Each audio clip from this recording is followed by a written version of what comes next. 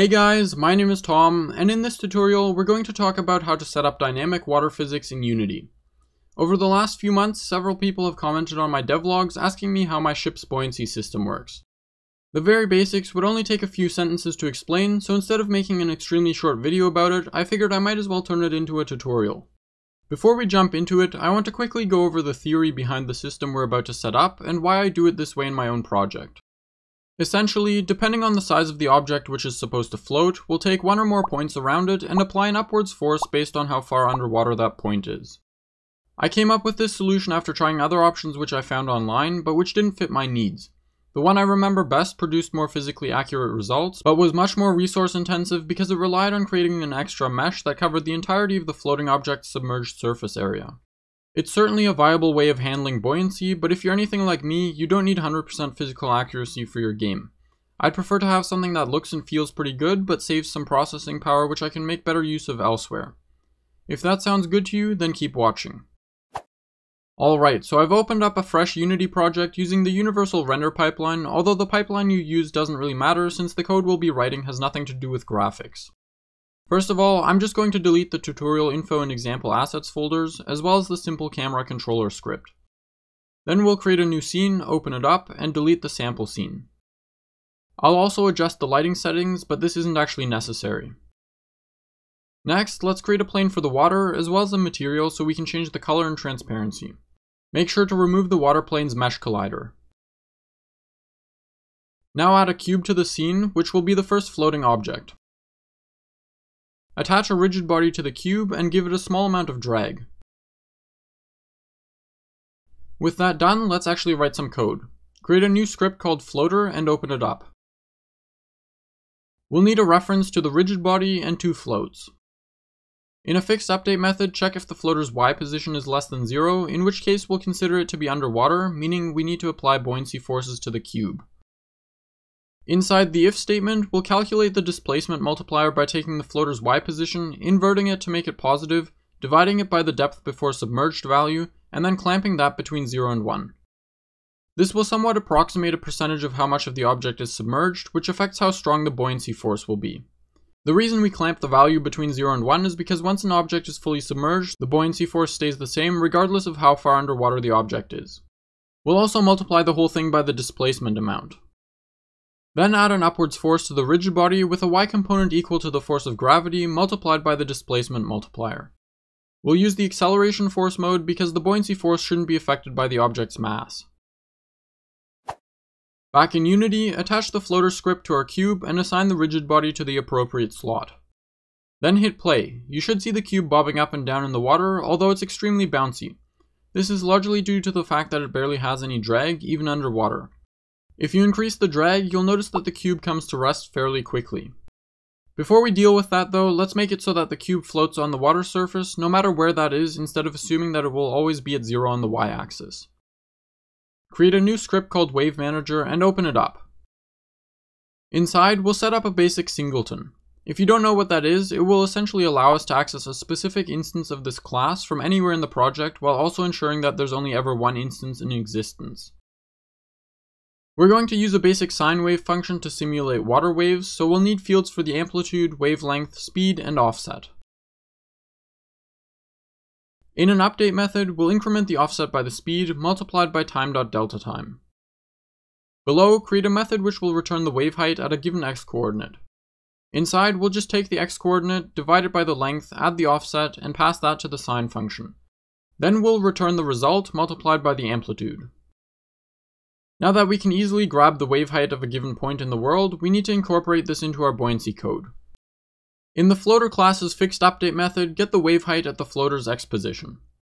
Instead of checking if the floater's y position is less than 0, we'll now check if it's less than the wave height. Also, in our displacement multiplier calculation, we need to subtract the y position from the wave height before dividing it by depth before submerged. In the Wave Manager class's awake method, make sure the if statement has a double equals sign. I accidentally only used one. Back in the editor, attach the Wave Manager script to our water plane and then enter play mode. You should see the cube bobbing up and down as before, except this time it should look like it's floating on waves. However, we can't actually see those waves yet, so let's deal with that. Create a script called Water Manager, attach it to our water plane, and open it up. Anything that we attach this to should also have a mesh filter and mesh renderer component, so we'll enforce that with some require component attributes. Add a field to store a reference to the mesh filter and assign it in the awake method. In an update method, we'll grab the mesh's vertices. Then we need to loop through the array and modify the Y components based on the global X components. Finally, reassign the vertices to the mesh and then call the recalculate normals method to make sure the mesh's normals are correct. Now we can see that the cube does in fact float in relation to the wave height. Next, we'll take care of how larger objects float, so create a second cube, add a rigid body with some drag, and scale it up a bit. Then add an empty child object, position it in one corner, attach the floater script, and assign the rigid body to the appropriate slot. Create 3 duplicates of the floater and adjust their positions so that one is in each corner of the cube. If you run this now, you'll see that the cube is extremely bouncy and it doesn't rotate at all. Reopen the floater class, and instead of using the addForce method, we'll call addForce at position and pass in the floater's position. Now the cube rotates, although gravity is still only being applied at the center, so it will never rotate because gravity is pulling one side down. To fix this, we can simply use the addForce at position method to apply gravity at the floater's position. Gravity acts on the cube regardless of whether or not it's submerged, so make sure to do this outside the if statement. Of course, the cube will now behave as though quadruple the normal gravity is being applied, because that's exactly what we're doing. At the top, add a new field for how many floaters an object has. Then we can divide the gravity force which we're applying by the number of floaters. Back in Unity, select all 4 of the cube's floaters and change the floater count value to 4. At this point, let's apply some drag. Add 2 new fields, one for the water drag and one for the water angular drag. Below, inside the if statement, we'll add a force equal to the displacement multiplier multiplied by the rigid body's negative velocity, the water drag, and time.fixedDelta time. Use the velocity change force mode. Do the same with the rigid body's angular velocity, but multiply it by the water angular drag instead. If you play around with these values now, you'll probably find that the cube behaves very strangely, particularly when you increase the angular drag. This is because we shouldn't be applying the angular drag with the addForce method. We should be using the addTorque method, so make sure you change that.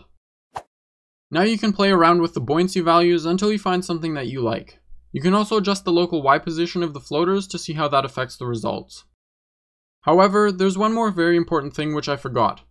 Since we're manually applying gravity in our buoyancy code, we should disable the built-in gravity of the rigid bodies.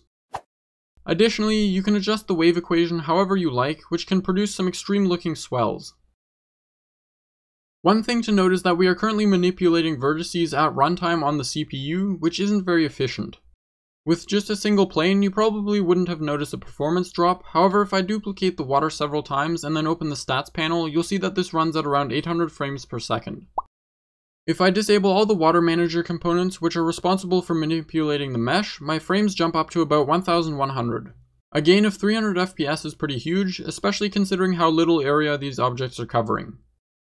In my own project, I don't manipulate vertices on the CPU. Instead, I do it on the GPU by using a shader, which allows me to simulate pretty large planes of water with a very small impact on performance.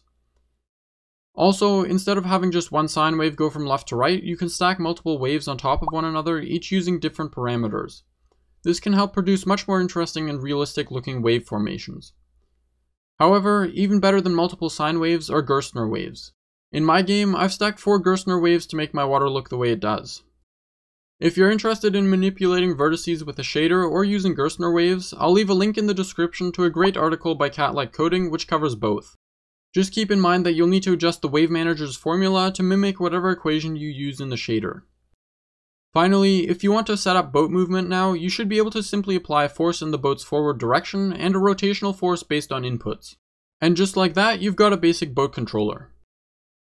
Anyways, that'll be it for this tutorial. If you enjoyed it or found it helpful, make sure to annihilate the like button and let me know what you think in the comments.